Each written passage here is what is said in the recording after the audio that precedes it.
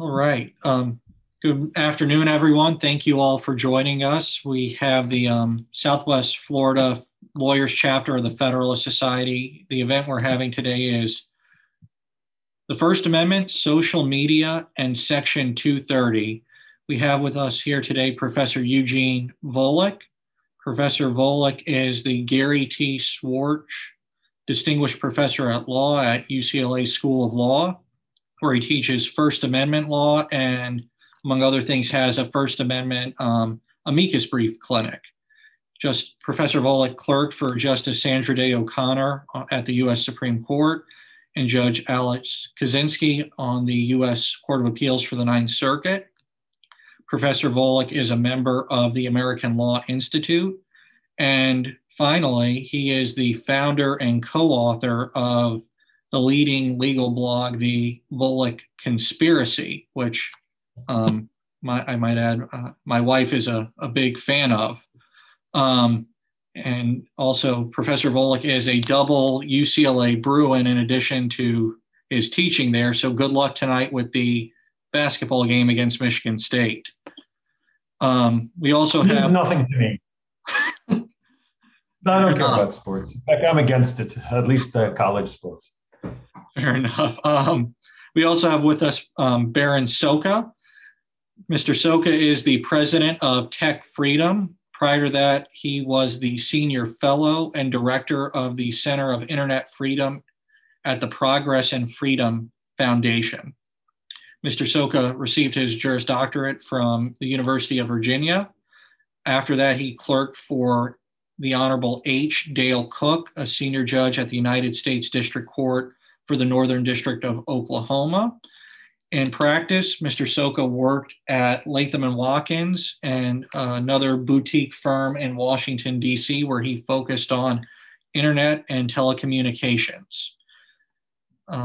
So thank you all both for joining us here today. We're really grateful that you would take the time out to talk with us. Like I said, our discussion here today is free speech, First Amendment, and social media. And I think the biggest, first point we have is one more important than the other? Is it the First Amendment or the Section 230 that we need to focus on when we're having this debate regarding social media? Berin, is that something? I'll take that to start, and I'll just mention two things that you didn't mention in my bio. One, I'm starting the Eugene Volokh fan club because I've been a great fan of Eugene's work for over a decade. There is no law professor in America I respect more, and Eugene knows a lot more about the First Amendment than anyone, including me. And as you'll hear today, I think most of our disagreement is about how the facts apply rather than the law. But it's just an honor to be discussing this with Eugene and to get to do what I tried to do. Second thing I would add to my bio, I ran the speakers program at the UVA Federalist Society. And I always tried to do what the book of Isaiah calls us to do, which is come, let us reason together. And I'm really excited to be doing that today. I think that's exactly the kind of conversation we'll be having instead of the usual conversation, which involves people misrepresenting both Section 230 and the First Amendment. That's not what you're going to hear today. You're going to hear a lot of discussion of some hard questions about the law and how the nature of social media will be determinative in how the law applies here. So, to answer your question about Section 230, I would just start by saying that this debate is very confusing to many people because Section 230 does two very different things. And mostly people think about Section 230 as ensuring that websites are not held liable for content that they host or provide access to, like search engines, for example. And that's the debate about sex trafficking and opioids and so on. And in that respect, Section 230 changed the common law. That was the whole point of the law. There had been two prior court decisions that said that websites would become more liable if they tried to moderate content, or an earlier decision that said that websites might be held liable as distributors if they knew or had reason to know of unlawful content. And in that respect, Congress superseded the common law and said, no, that creates a perverse incentive not to moderate. And it would make the development of interactive computer services very difficult, if not impossible. So Congress changed the common law. That's the first thing. The second thing is that Section 230 protects websites from being sued for decisions they make to moderate content, to withdraw it, to hide it, to take it down, whatever that might be, to ban users. And in that respect, Section 230, in my view, doesn't change the law. It simply extends what would have been the application of the First Amendment anyway, but it provides essentially a civil procedure change. It says that you don't have to litigate those difficult and extremely expensive to litigate First Amendment questions, and you can instead simply file a motion to dismiss under Section 230 and get the lawsuit dismissed. And that, of course, is a huge change. It's essentially kind of tort reform. It says that you don't have to do this asymmetrical warfare where it's very, very cheap to file a complaint, but it costs a lot of money to defend against a case. And now this is the functional dichotomy in how 230 operates. And most people, including some very smart lawyers, assume when they understand that, they assume that the statute neatly maps onto that distinction. And they read the statute and they say, Section C1 talks about not being treated as a publisher, and Section C2A says you can remove content. So therefore, the functional dichotomy maps onto that distinction between those two sections. And that's not the way the statute was written or intended or has been interpreted by the courts, because Section 230C1 says you're not to be held liable or treated as a publisher of information provided by another or as the speaker. And the courts, starting in 1997 and consistently since then, in every decision involving these cases, have held that what it means to be treated as a publisher is both to put up content, to host it, and also to withdraw it. In other words, content moderation is covered by both of the key immunities in Section 230, C1 and C2A. And the difference between them is when they apply.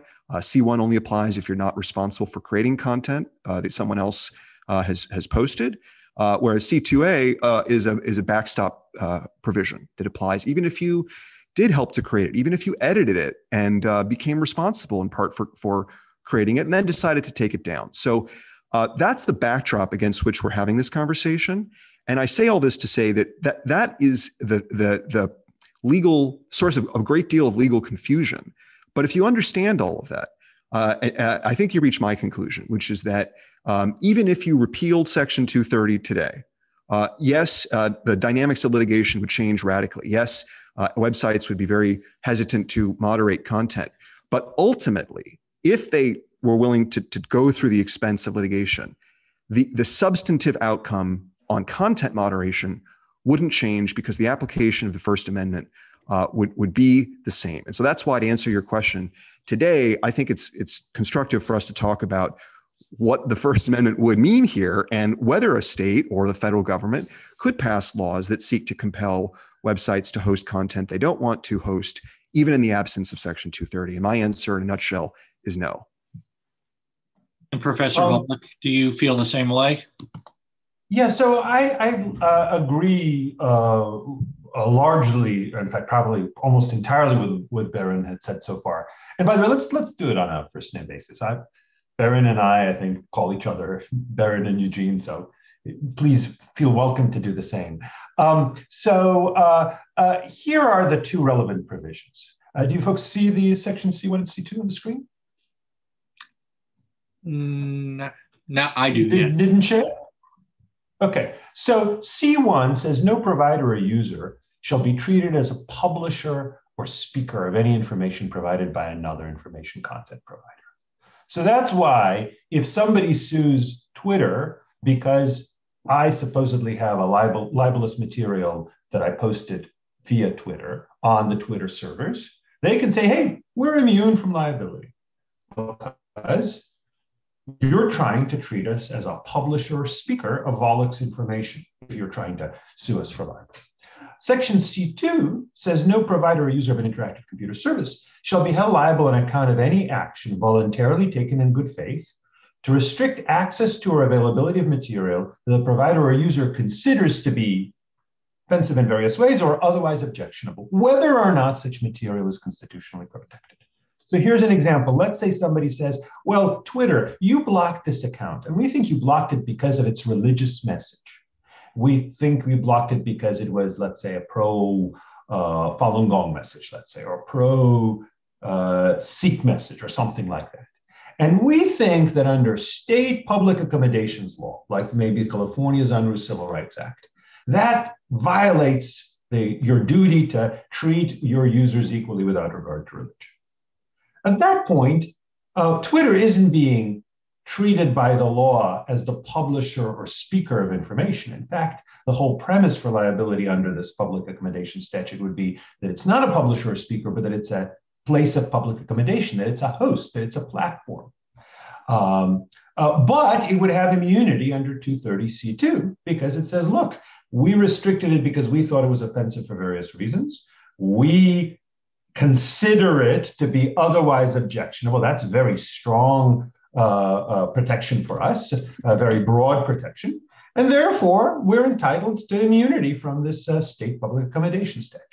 Now, note, these state public accommodation statutes may not even apply in this situation under state law. And if they do, that apply to only a very limited range of editing decisions, chiefly ones based on religion, maybe, or sexual orientation. In a few states, maybe political affiliation, but only a few jurisdictions, mostly cities. So the thing about 230C2 is it hardly ever actually makes a huge difference because there's no cause of action, state law cause of action, usually to be trumped by 230C2, because usually platforms are entitled to eject whatever speakers they want because under state law, it's their property, they're entitled to do that. But even if state law purports to restrict these platforms' powers, Section 230 would preempt that state law. Now, maybe later on we'll get to some creative and maybe successful, although let's say long shot arguments as to why 230C2 might itself be preempted by the First Amendment. But 230C2 is, generally speaking, does provide very broad preemption of state attempts to require equal access, let's say, or to platforms, or to treat platforms as common carriers. So that's why, generally speaking, if there's going to be a move to really restrict platforms in an effective way, that is to say, restrict them in the sense of restrict their ability to kick someone off based on their speech or based on their viewpoint, they would probably have to be done at the federal level. There are some state laws being proposed, and again, there are some arguments as to how they can evade 230C2, but as a general matter, Section 230 does indeed entitle platforms to pick and choose what material to host and what not to host. So with that, I think then we really need to turn our discussion to the First Amendment. And at this point, for all of our attendees out there, this is going to be an interactive conversation. So there is the Q&A function at the bottom of your screen. Feel free to pose questions to our panelists as we engage in this discussion. And they will answer them as we're going through our discussion here today. So, Berin, like you said, it seems then, and like Eugene said, we need to focus on the First Amendment. And as we were talking today and hearing what you said in your opening, it seems like you're focused on the government should not be able to or cannot impose restrictions because these social media companies are private entities, right? Not only are they private entities, but they are private entities that that produce an expressive product. So they're not like a shopping mall or some other store. They are, or they're not even like cable providers or the telephone company. They are in the business of providing a community that is curated, and that's exactly how they hold themselves out to their users. So I'm a telecom lawyer by training. I do a mix of telecom and speech law, and the difference to me is very stark. So we've spent much of the last 15 years debating net neutrality, but the fundamental point about net neutrality and the reason ultimately that the 2015 order was upheld in court, is that the FCC's rules that required no blocking or throttling, those rules only ever applied to services that held themselves out as providing connectivity to the entire internet, that held themselves out as not blocking or throttling. And in that sense, that kind of common carriage regulation and in the common law is a kind of consumer protection. It ensures that consumers are getting what they are promised. And ultimately, what the DC Circuit said when this was challenged, and Judge Kavanaugh then made a First Amendment argument saying that the rules violated the First Amendment rights of the broadband providers. The judges who had written a panel decision in explaining why the DC Circuit en banc refused to rehear the case said, look, broadband companies can opt out of these rules. They could make a different disclosure. They could change the nature of their offerings and make clear up front that they would block or throttle, that they wouldn't provide connectivity to the entire internet. And if you understand that that's the baseline, that it takes very little to opt out of that status, you then have to ask, how different is Twitter, say, from Comcast? And the answer is fundamentally, because Comcast says we will provide you connectivity to the entire internet. Twitter and Facebook and every other one of these services says we create a community. It's very important to us that we don't allow hate speech and misinformation and fake accounts and so on.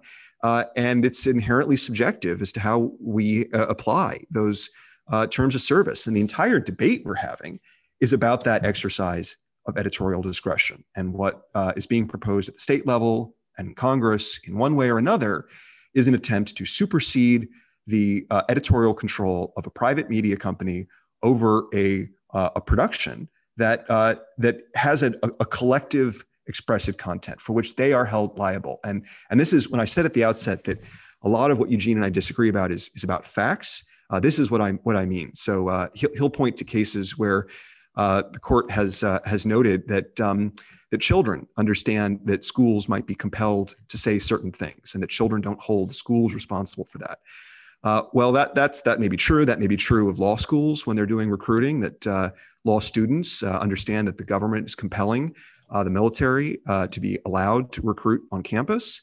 But it's very clear that every social media site is held responsible by market forces for the overall content of their service. And we have to look no further for that than what they say to their investors. I mean, they start their investor calls, just for example, in the fall, when Facebook put out its fourth quarter earnings report. It started its investor calls, third quarter, right before the election, talking about their efforts to deal with misinformation and abuse of their service, because they said they are held responsible for that. And their SEC filings say our reputation can suffer because of these things, and we try very hard to manage content on these services. So that's, in a nutshell, that's them saying market forces judge us by the content that is on our service and how we moderate it. And my position, in a nutshell, is that the government can no more intrude upon that than it can intrude upon the rights of a newspaper to make the same sort of editorial decisions, or a parade organizer to decide what kind of signs can be carried in its parade. So I wanted to again put up a little slide so that we can quickly go through some of the key cases, because this is really this is indeed a matter of maybe the facts, but maybe kind of how you characterize the facts. Which box do you fit the facts into? So let's share. Let me share this slide here. Let's look at how hosting obligations are treated by the law. So there's a case, Miami Herald v. Tornillo, a very famous case, which says a newspaper can't be required to publish replies to criticism of candidates. That's an important free speech protection. So even if a state law does say this, and of course most states don't require that even in the first place, but if it does say that, that violates the newspaper's First Amendment rights, because in part newspaper is all about what it excludes as well as what it includes. You often read a newspaper beginning to end, and you trust its editorial judgment to present to you the material that it thinks is worthwhile, even when it's passing along material from third parties. Likewise, in Hurley, the parade case, the court held that a parade organizer can't be required to include floats and dislikes, again, in part because a parade is viewed as sort of a coherent whole. People often go and watch a whole parade beginning to end, or at least a chunk of it. On the other hand, in the Pruneyard case, the court said a shopping mall may be required to allow leafleters and signature gatherers. Now, I would imagine that in the late 1970s California, before the California Supreme Court announced that requirement that it imposed on shopping malls, many people might have held shopping malls responsible for allowing leafleters that they disapprove of. They might have complained to the shopping malls because people generally expect that private property owners are responsible for what is done on their property. But notwithstanding that, the Supreme Court said that the California law could, if it wanted to, impose this requirement of equal public access on large shopping malls, and that if the shopping malls wanted to respond to people's, or not even respond, but if shopping malls were concerned that people might think that leafleters and signature gatherers are endorsed there, they could simply put up a disclaimer. Turner Broadcasting, the court likewise held that a cable system may be required to carry broadcast channels. The cable system didn't wanted to carry the channels that it had, that it preferred, but no, the Congress said you must also carry the broadcast channels as well, and the Supreme Court said that that's constitutionally permissible. And then in Rumsfeld v. Fair, the court said a private university may be required to allow military recruiters. Now, Rumsfeld involved a funding program, but the way the court upheld it is it said, look, even if this were a total mandate, not just a funding condition, but a categorical mandate, university can be required to allow military recruiters. Now, universities actually did have pretty serious objections to the presence of the military recruiters, not so much, I think, because the universities were pacifists, but because they were against the military's don't ask, don't tell policy, which discriminated based on sexual orientation. And I'm sure many university students demanded that the universities exclude these military recruiters. Nonetheless, the court said it's permissible for the government to require universities to allow such recruiters. Now, what's the difference between the first two cases and the last three cases? Well, here's a line that I think captures things well from Hurley. And I do think that Berin is right. It shows that when we're talking about platforms, we're in a somewhat new scenario, and we need to figure out where to place the platforms in these precedents. And you could argue that they are more like one or more like the other. So in Hurley, when the court was explaining why a parade can't be required to include floats, but a cable system can be required to include channels, court said the programming offered on various channels by a cable network.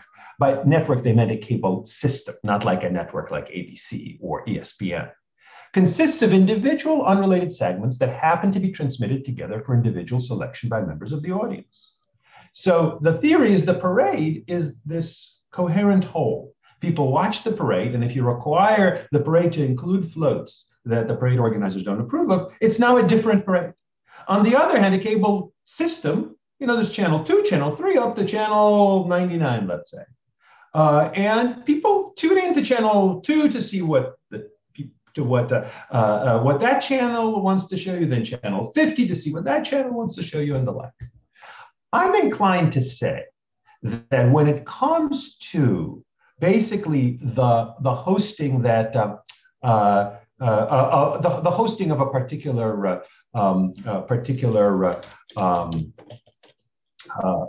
account, let's say, a particular user's feed, Twitter is more like the cable company. Twitter, just to take an example. An even clearer example would be WordPress, like a blog hosting software. That would be very much like hosting company. Twitter is a little bit mixed. So let me share just the page with my Twitter feed. So there you have it, Volokh conspiracy. On the left, this is all my stuff. This is people tune into it. If they go to twitter.com/VolokC, or if they subscribe to the feed on the app, they're looking not for Twitter's message. They're looking for my message. On the other hand, look at the right-hand side. What's happening? Well, that is Twitter. Now, it's not Twitter itself writing all those headlines, but it's Twitter selecting what it wants to promote to people.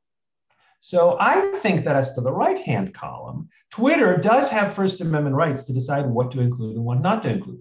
Just like Pruneyard, the shopping mall, had every right to put up signs of its own or not put up signs of its own in places where it was speaking. So it could put up a big Merry Christmas sign and decide not to put up a Happy Hanukkah sign. I think that would be its First Amendment rights. But when it came to people going onto the property and expressing their own views, even using their property, using the shopping mall's property, then it could be compelled to host it because it wasn't being compelled to speech. Likewise with Rumsfeld v. Fair, although with Rumsfeld v. Fair, if anything, university, that kind of the right-hand column is even bigger. The university uses the university property overwhelmingly for its own speech and for the speech of people that it selects. It is entitled to decide which classes to teach, which classes not to teach. It's entitled to decide which messages to express as the university's messages. It's entitled to decide whom to invite for university-sponsored lecture series. As to that, it has free speech rights, which the court in Rumsfeld acknowledged, and it has rights to be free from compelled speech. So if the university says, we will refuse to invite anybody from the military to give a graduation speech or even give a guest speech in one of our lecture series because we disapprove of the military's policy, it would have every right not to do that. But when it came to deciding who can speak in the classrooms or interview rooms during recruiting season, that was seen as the speech of the recruiters, and therefore the university could be required to host it. Likewise, I think this left-hand column, or maybe the middle column, that's my speech. Now, under current law, it's my speech on Twitter's property, and Twitter has every right to kick me off. But if Congress wanted to say that that column is essentially, you are a common carrier, you are like the cable system in Turner, you are like the university in Rumsfeld v. Fair, being required there not to allow all speech, but allow the government speech. So I'm inclined to say that in that respect, this middle column is really a lot more like the speech of the cable, the property of the cable system, the property of the shopping mall, the property of the university, where this really is individual segments that happen to be transmitted together for individual selection by audience members. Now, of course, one difference is they're not quite as unrelated, right? Twitter makes it easier for people to forward things, for comments to appear and such. So that does raise interesting questions at what point certain kinds of relationships are enough to make it Twitter's coherent speech product. But I think as to that middle column, and the same thing with regard to Facebook pages, the same thing with regard to blogs hosted at WordPress, the same thing with regard to videos on YouTube, that is more like Turner rather than like Hook. Well, this is the essence of our disagreement. And as I say, it is largely a disagreement about facts. So let's just rewind to Rumsfeld. So I think Eugene did a really nice job of summarizing the different things that a university can and can't be compelled to do. Well, the most important thing to know about Rumsfeld is that the court clearly held that the thing at issue there, recruiting, was not speech. That the regulation was a regulation that was primarily of conduct, and the court said that any regulation of the university's speech was, quote, plainly incidental to the Solomon Amendment, which is what required the school to do that. To the extent that the university had to speak at all, what it was being asked to do was to state when the recruiting happened, what room to go to, how to sign up for it. In other words, the compelled speech there involved statements of fact entirely. And most importantly, the court said that this potential for confusion that we've been talking about didn't exist there, because they said that not only what I mentioned earlier, that students understand that schools can be compelled to do certain things, but also they said that a law school's recruiting services lack the expressive quality of a parade, a newsletter, or the editorial page of a newspaper. So the question is that true? Is any of that true here? And my position, again, is that that what Twitter and Facebook do is essentially no different from a newspaper. It is functionally different. It works differently. But of course, we understand that, and Eugene's written about this better than anybody, that the First Amendment applies regardless of distinctions, that it's not a protection for the institutional press, as he's written. It's a functional protection, and it really protects the exercise of editorial judgment. So what did the court say in Rumsfeld about Pruneyard? It said, we explained that there was little likelihood that the views of those engaging in the expressive activities would be identified with the owner of the shopping mall, who remained free to disassociate himself from those views, and who was not being compelled to affirm a belief in any governmentally prescribed position or view. Okay, so a shopping mall isn't in the speech business. It's incidental whether speech appears on its property. And yes, it may have been true in that time that some customers would have complained about it. But the shopping mall wasn't, for example, telling its investors on its quarterly calls or the Securities and Exchange Commission that its brand value, its income stream, depended on its reputation, and its reputation depended on how it moderated speech. That's what social media sites do, and they do that because they are in essentially the same business as newspapers. Both business models involve relying on advertisers to be willing to put a commercial speech about their products next to the non-commercial speech that is the mainstay of that platform, whether it's a newspaper or a social media site.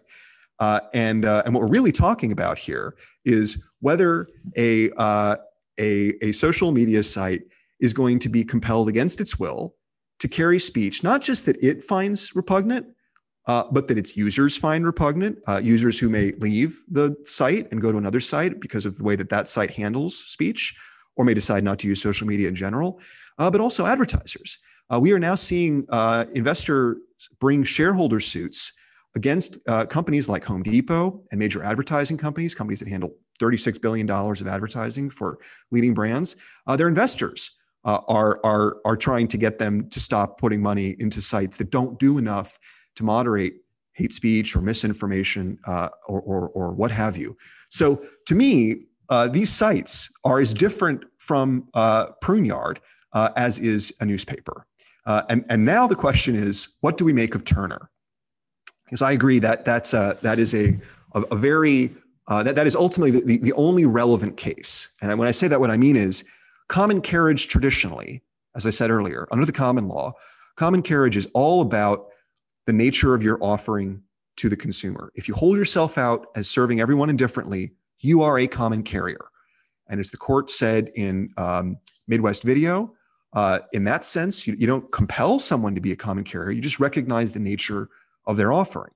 What's different about Turner is that it is essentially an effort to impose a kind of common carriage mandate, a must carry in that sense, upon a provider for some other reason. And in that case, the reason was the concern that provider had gatekeeper control. So let's note first that what the court meant there by gatekeeper control wasn't monopoly power. The court in Miami Herald had dealt with arguments about monopoly power and arguments I think that are much, much stronger than arguments about social media today. It wasn't that Facebook and Twitter are really big and they're problematic. It was that many markets in America in the 1970s, even as is true today, had only one newspaper. And also that newspaper maybe controlled the radio station. And those were the only media outlets. So that was it. So they literally had control over all the content that you could get. And yet the court said that didn't change the First Amendment analysis, that newspapers, regardless of their market power, had the same First Amendment rights. So what's different about Turner is that in 1994, the court says that the cable operator has gatekeeper control that is fundamentally different because there was only one wire that went into the home that was capable of carrying a multi-channel video programming service. This was before satellite television existed. So that was it. You either subscribed to cable or you just relied on over-the-air broadcasting to get a few channels. And in that sense, the court said, yes, that gatekeeper power is sufficient to justify the imposition of must carry, to say that you must carry broadcaster signals. But of course, the court only got there because it was applying intermediate scrutiny. If it had applied strict scrutiny, that clearly wouldn't have been a sufficiently compelling argument. And one of the reasons that the court applied intermediate rather than strict scrutiny is that no one in that case argued that the cable providers were objecting based on content. The intrusion upon editorial discretion in that case was simply that the cable providers were being denied the ability to configure the programming package in the most profitable way, because they could carry only so many channels, and for each broadcast station they had the channel to carry, they couldn't carry, say, the golf network or whatever. And so that's what that case was about. They didn't object based on any of the content of speech because what they were being asked to carry was broadcast speech. So it was already policed by the FCC for indecency, heavily sanitized for other market reasons, et cetera. The situation today with social media is fundamentally different from both of those things. Whatever one may say about social media sites, they have market power, just like newspapers may have had market power. They don't have gatekeeper control. They're not the only way you get programming into your home. And then second, the debate about editorial discretion isn't just a debate about configuring programming packages and what's most profitable and so on. That is if you will, a less important form of editorial discretion than what we are talking about here, which is that social media sites don't want to carry what they consider to be hate speech, misinformation, efforts to suborn an election, whatever, and they want the editorial discretion. They want to exercise their First Amendment right to decide where to draw the line about those things. And the idea that they should be compelled to carry speech that they find reprehensible just because of market power or because of whatever, I think misapplies Turner. And I will just conclude with this, which is Eugene knows more about the First Amendment than I do, and I will never dispute him on cases. But I will question his characterization of Twitter into breaking down neatly into two columns. Because Twitter, and I say this as somebody who spent the last 13 years on Twitter, Twitter is an interactive experience. And when you go to Eugene's to the Volokh conspiracy page, you're not just seeing the links and the posts that Eugene puts up. You're seeing all the other content that's posted in replies and the back and forth. And that interactive conversation is not very different from the conversation that we're having here today. And I would say that you, the Federalist Society, have the same First Amendment right to decide which two people got to participate in that conversation. The Twitter has to decide who gets to participate in the conversation and which things can't be said, just as you could bleep out certain words that we say, or you could edit down this recording before you post it online. Now, Go ahead. I'm sorry, I just wanted to respond to that, and then we'll have plenty of time, or at least we'll have some time, I think, for Q&A, and I'll be happy to answer your question. But I just wanted to speak a little bit to this, because I think that if not quite everything, but almost everything that Berin said about the Twitter as a speaking entity, Twitter as a place for speech, is also true of universities, right? Universities also speak. In fact, that's what universities predominantly do. Universities are also not monopolies, much less so. They are even in their own niche, generally speaking, than Twitter or Facebook. But certainly they're not monopolies. They're certainly not monopolies from a perspective of employment interviews. So lots of other ways that military can recruit people. So Rumsfeld had to deal with this kind of situation. It also had to deal with the reality that many people really seriously objected to the presence of military recruiters. The universities did. Many of their stakeholders did. Of course, not shareholders, because they don't have shareholders, generally speaking, but donors, right? So one question is, would Rumsfeld have come out differently if the university said, look, we have donors who are really upset at this. They think that by allowing recruiters, even under government compulsion, we would be endorsing an anti-gay agenda. They're threatening to withdraw their donations. We have evidence of calls in which we were telling them about how gay-friendly we are and how hostile we are to anything that's not gay-friendly.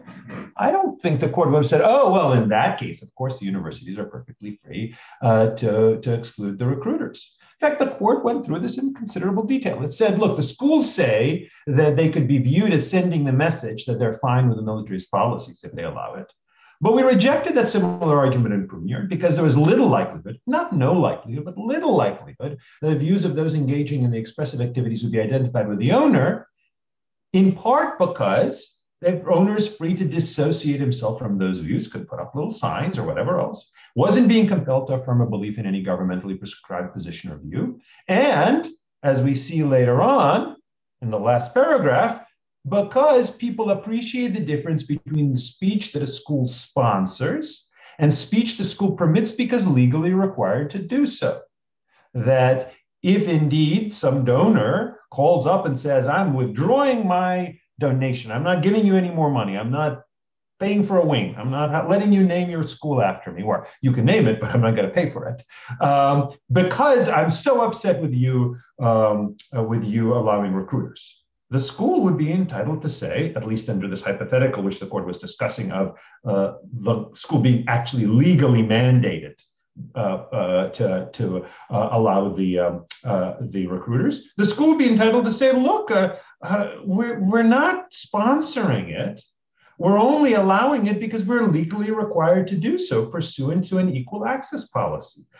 Surely, although maybe they put it more politely, you haven't lost the ability to appreciate that difference.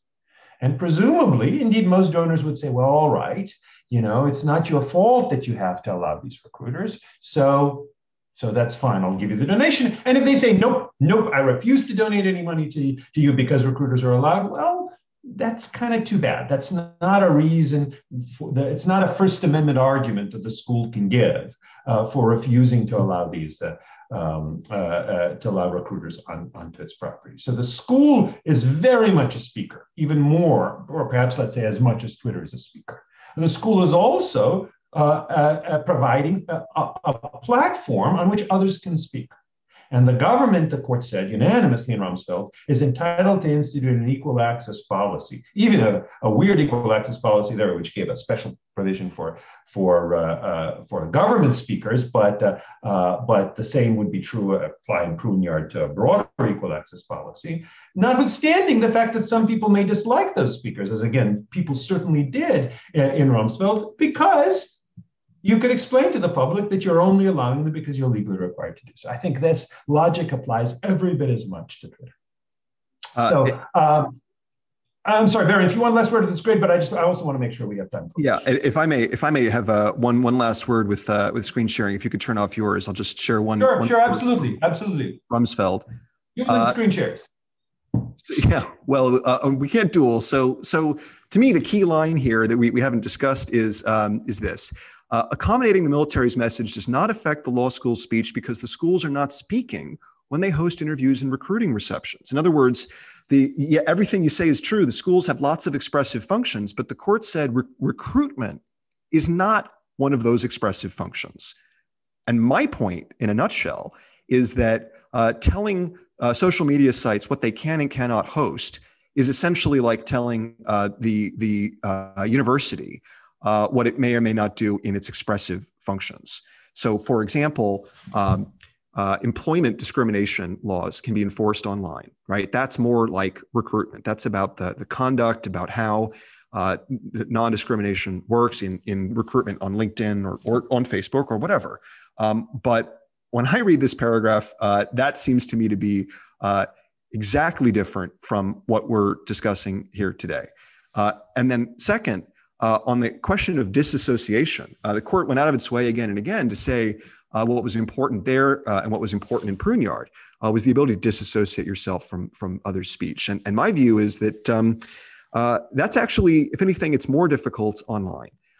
Not only because the expectation is that these services are responsible for content, contrary to, for example, cable systems. The court noted in Turner that cable systems had long carried speech, and users didn't think that the service was responsible for it, just as we don't think that getting an obscene phone call is the responsibility of the telephone network. I think the user expectations clearly cut differently in the case of social media. But on top of that, it's actually very difficult to do this disassociation given the constraints of the online medium. And for example, we can look at how Twitter struggled to deal with President Trump's tweets. They, long before they banned him, in May of last year, they started posting labels. And those labels were spectacularly unsuccessful because they were unclear. They were difficult for users to understand. When the president posted misinformation about mail-in ballots, for example, the label that was applied to that, just below that, said, click here for more information about mail-in ballots. Unclear what that meant. Did that mean the president was onto something? Was it a rejection? And every time that Twitter tried to do something more, they found themselves criticized not only for not doing enough, but also for the inherent ambiguity of what they were posting. And what they ultimately decided was they couldn't disassociate themselves other than by either hiding his tweets or ultimately by removing him entirely from their service. So to me, the services themselves have tried. They have already said that disassociation is not possible and that they are judged ultimately by what they do, by market forces, and they're held responsible for that in exercising their editorial discretion. So I'll just stop there. I think we've probably beaten that horse to death. I know we have some questions from the audience. Yeah, so I'm happy to let Berin have the last word on that. So some of the questions I think we could respond to without much disagreement. So for example, if a platform makes a defamatory statement in conjunction with restricting content, for example, Facebook blocks a user's content and says it did so because it contains hacked materials. This is a reference to an existing case.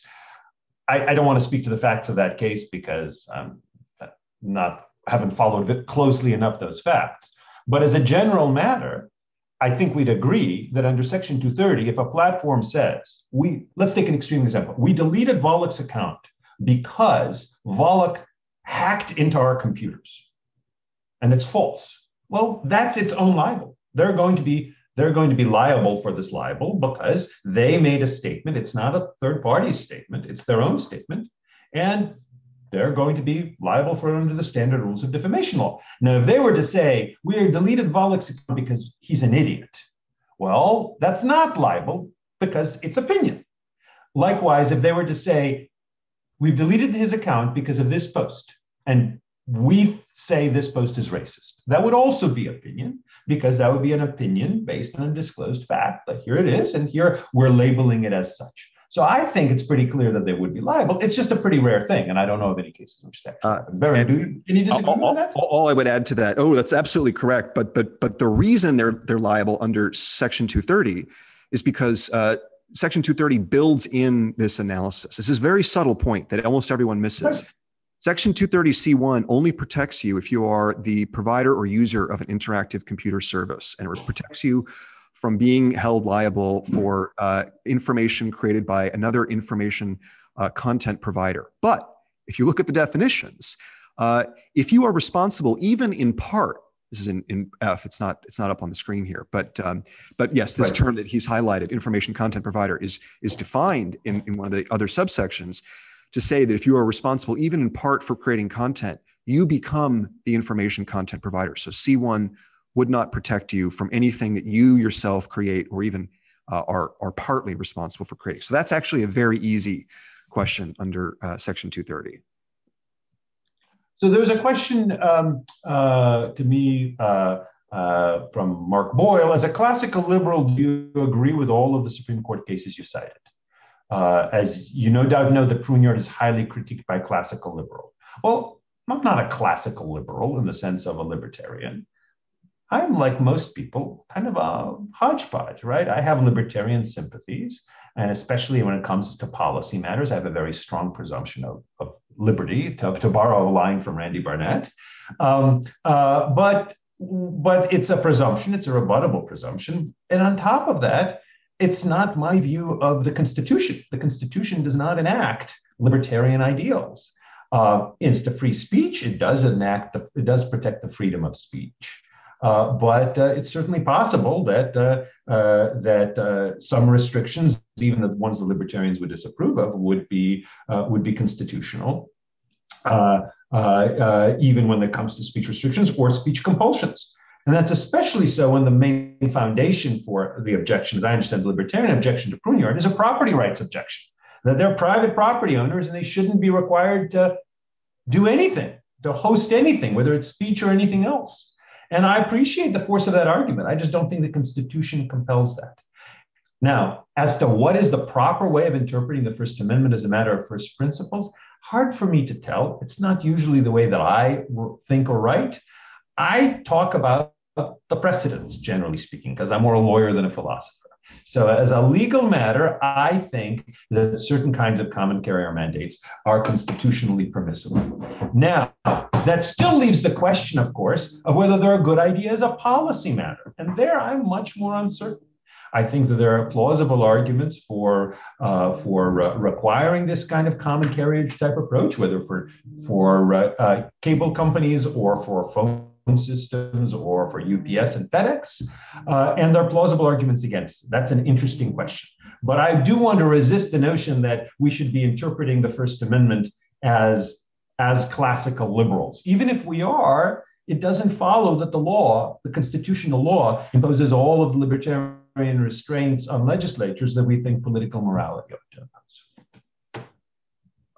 Well, if I may, I've spent the last 13 years of my life, instead of practicing law and making a lot more money, I've spent them trying to defend the ideas of liberty as applied to media and telecom and tech policy.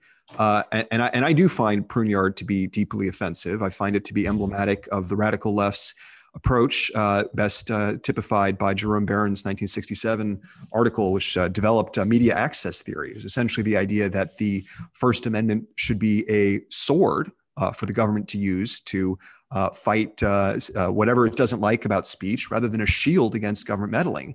And I'm not alone in this view, or at least I didn't used to be. The conservative movement, free market people, spent decades fighting government meddling in media, primarily the Fairness Doctrine. And the Fairness Doctrine is denounced in the current Republican platform, recycled from 2016. This is the mainstream view, or at least it used to be among Federalist Society types. And all that's changed now is that a certain number of Republican politicians have decided that to try to build their own version of the Fairness Doctrine, or something actually even more radical than it. And they're now citing cases like Pruneyard. But to Eugene's point about the law and the way that the court has applied it, I will only say that the court has not extended Pruneyard beyond that kind of case. It's never been applied to an entity that even colorably counts as a media entity. And I think the only case that we have a hard time applying here and deciding how to reconcile here is Turner. And I've already explained why I think Turner is fundamentally different here. I don't see an example in any case where the ideas of common carriage or other things have been held to compel a site that is in the business, or a platform that is in the business of curating, to not to host content that it doesn't want to host. So if I can go through a couple of more of the questions. First of all, I should mention the first question, the one about platforms making their own defamatory statements. I should have mentioned it's from Sheila Aretsky. There's a question from Kevin McCarthy. By what authority has the US government expended federal funds to provide the internet without imposing requirements of the common law of common carriage, which Constitution imposes on carriers who enjoy such a preemptive public right of way? Well, I know of no law that says the Constitution imposes such a requirement on government-funded programs.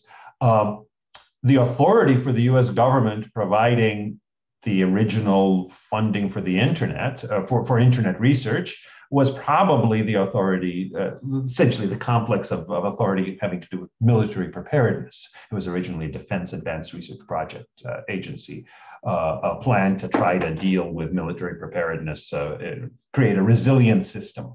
To the extent it's provided more funding, there's also the general funding, more than just for military purposes, general right to spend for the general welfare. And I know of no cases that say once the government spends money on something, it has to provide common carrier rules for it. Certainly, that's not a First Amendment rule. There's a case called Rendell-Baker versus Cohn from 1982, which said that even a school, that case was over 90% funded. It was a private school. I think it was a school for children with learning disabilities. It was funded overwhelmingly by a state, but the court said that didn't make it a state actor. That didn't require it to abide by the First Amendment. Certainly wouldn't make it a common carrier. So I think that is very much a matter of government discretion. Now, maybe not even. Maybe the government can't impose common carrier rules on even on things that it funds. It's an interesting question. But at the very least, it doesn't have to. It could say the best way of dealing with certain things that we support is by providing common carrier system, like with roads and railroads and such, or alternatively, not doing that. So, for example, the government provides GI Bill funds and other kinds of funding for universities, for students who want to take those funds to universities. That doesn't make those universities state actors under the First Amendment or impose on the government some obligation to make them common carriers. Another question that comes up is whether subsection C2A, excuse me, this is from David Axelman. Subsection C2A seems to impose a good faith requirement in content moderation decisions. So what about room for a state regulating bad faith content moderation, e.g. when a platform clearly employs a double standard? So I think if you look at the statutory text, and again, it's the current statutory text, you can ask whether the statute should be changed. Look how broad it is in its authorization for the platforms. They can restrict access to material they consider to be obscene, lewd, lascivious, filthy, excessively violent, harassing, or otherwise objectionable. So there's nothing in bad faith if a Twitter says, for example, we believe that certain anti-trans messages are objectionable. We consider them to be objectionable, and we're going to ban them. For example, when somebody uses what we believe is the wrong pronoun to refer to someone, or uses their pre-sex change name. Whereas pro-trans messages, we, in good faith, believe to be unobjectionable. I think that seems to me, under the statute, to be fully protected under the text. Again, maybe Congress got it wrong on that, but that's what considers to be objectionable means. Now, I do think and there's a case on this from the Ninth Circuit, that good faith requirement might deal with situations where something is a subterfuge for essentially anti-competitive conduct. When you block something, not because you find it objectionable based on its content, but because it's from a competitor and you're trying to drive the competitor out of business. Maybe, because it's true, good faith should mean something. But good faith can't mean a viewpoint neutrality requirement, because considers to be otherwise objectionable, just like considers to be excessively violent or filthy, that's something that's very much in the discretion by congressional design, in the discretion of the platform, and as to otherwise objectionable, extremely broad discretion. Well, indeed, I would say that both C1 and C2A are written to protect the full range of First Amendment protected editorial discretion, which does not include, for example, anti-competitive conduct. That wouldn't be covered by either C1 or C2A, in just the same way as Eugene has explained that under Lorraine Journal, 1951, a newspaper can be sued under the antitrust laws for not carrying the advertisements of local advertisers who refuse to join in a boycott of the new radio station because the radio station is going to compete with the newspaper. Those are not protected against by the First Amendment nor by Section 230. Alex, in the interest of time, since I know we're about to wrap up here, I just wanted to mention, we haven't talked about it yet, but Florida does have a law that is moving rapidly through the legislature that would purport to create a private right of action and state enforcement to deal with many of these things. We don't have time to fully address this today, but I did put a link in the chat to the piece that my colleague Corbin Barthold and I wrote about this in Lawfare. And in a nutshell, I will just say that just as you cannot use consumer protection law to attempt to compel services to host content that they don't want to host, I don't think that analogies to campaign finance law are compelling either. And that's relevant because while that law is not overtly a campaign finance law, it has a number of provisions that would be relevant specifically for political candidates. And in particular would seem to require, for instance, that if a social media site kicks off one candidate, they have to kick off the candidate's opponents. And to me, as we explain in that Lawfare piece, that is essentially a reboot of the Miami Herald case. The court has said repeatedly that digital media have the same First Amendment rights as other media, as Justice Scalia said in the Brown versus EMA case in 2010. The principles of the First Amendment do not vary when new technologies arise.